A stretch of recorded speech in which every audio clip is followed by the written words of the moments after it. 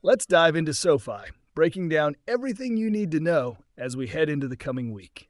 We'll cover potential stock price movements, volatility triggers, and some broader market events you should be aware of.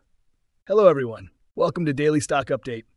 If you are new to the channel, be sure to subscribe to the channel and turn on post notifications by hitting the bell, so you never miss any of our uploads, and also enter our giveaway. But before that, alert this is not a financial advice video. This week is shaping up to be heavily driven by data releases rather than corporate earnings. While companies like Micron and Costco will be reporting, these aren't the major players likely to influence broader market movement. Instead, key economic data points will dominate, starting Monday with the release of manufacturing data. The forecast is 48.4, and over the last two reports, we saw significant market volatility in response to this data. In theory, a figure below 50 indicates contraction in the broader market, so it's no wonder that this release has caused some uncertainty and sharp movements in the past. Expect Monday to be similarly volatile, depending on the outcome of this report. Throughout the week, various speakers and data points will keep the market on its toes. On Thursday, we'll get a look at the GDP and initial jobless claims, followed by PCE, personal consumption expenditures data, on Friday. These figures will add to the already tense market environment as investors try to digest what these numbers mean for the overall economy. It's important to remember that the market is still grappling with the idea of potential interest rate cuts. The initial cut of 50 basis points and the potential for further cuts, 50 more in November and possibly another 25 in December, hasn't fully settled in. You might assume that rate cuts would be universally welcomed, but the chatter around recessions has complicated things. The market's reaction to these rate cuts has been anything but straightforward. The moment we hear about a cut, conversations around the risk of recession heat up, which leads to confusion and volatility. Investors are still trying to figure out how rate cuts will affect the broader market in the long term.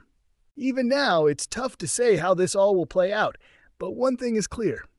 The market is more data dependent than ever. When we look at broader market sentiment, the Fear and Greed Index currently sits in the greed category, which means that investors' appetite for risk is high.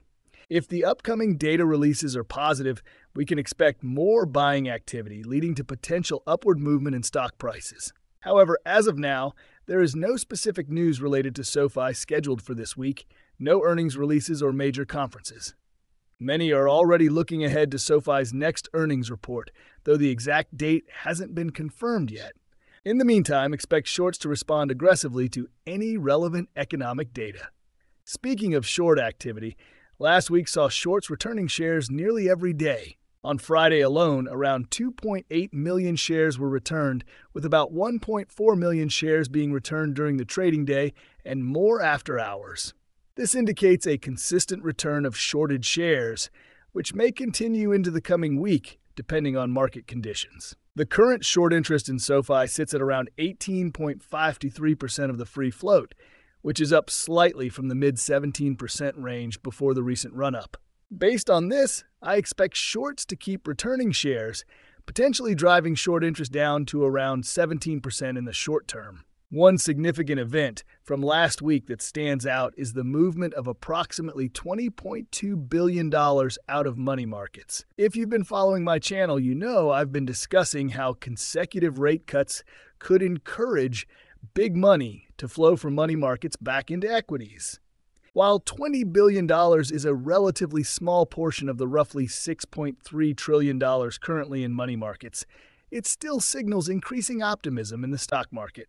This trend may take some time to fully materialize, but it's worth keeping an eye on, especially as we saw a similar rotation back in 2020 and 2021, which led to significant market gains. As for SoFi, the stock closed last week at $8.05, just above a key technical support level.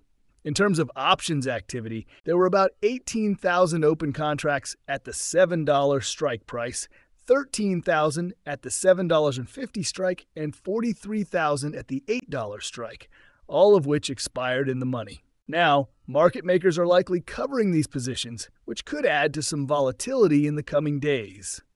Additionally, After-hours trading on Friday saw a number of abnormal transactions, possibly tied to options covering or the broader market volatility caused by quad witching, which often brings heightened price movements. With all of this in mind, Monday could see a bump in SoFi's stock price as these open positions are covered. The potential covering could involve around 7 million shares, which could push the stock price higher. Keep a close watch on how the market reacts to Monday's data releases, as this will likely set the tone for the rest of the week.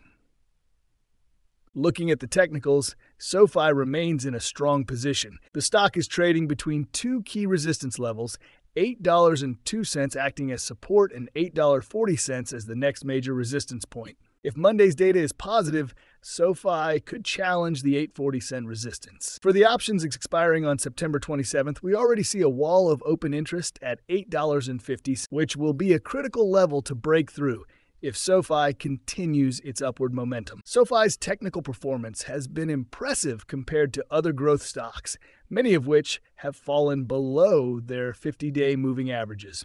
SoFi, on the other hand, has remained above key moving averages such as the 5-day, 10-day, and 200-day averages, keeping a cautiously optimistic outlook. However, it's important to note that SoFi is currently overbought according to the stochastic oscillator.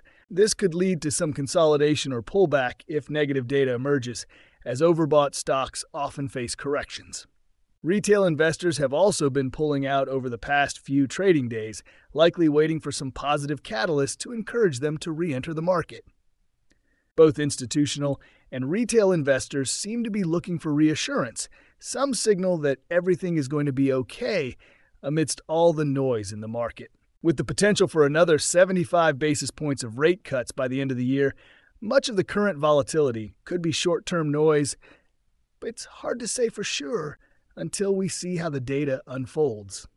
As for my price prediction, I see SoFi reaching around $8.49 by the end of the week, just shy of the $8.50 resistance. This lines up with SoFi's historical patterns, and with the data-driven nature of the market right now, it's all about how the numbers come in. Let me know your price predictions in the comments below, and as always, have a great weekend. We'll just have to wait and see how the market reacts to everything that's coming our way. Friends, that's all we have for you today. What is your opinion about today's video?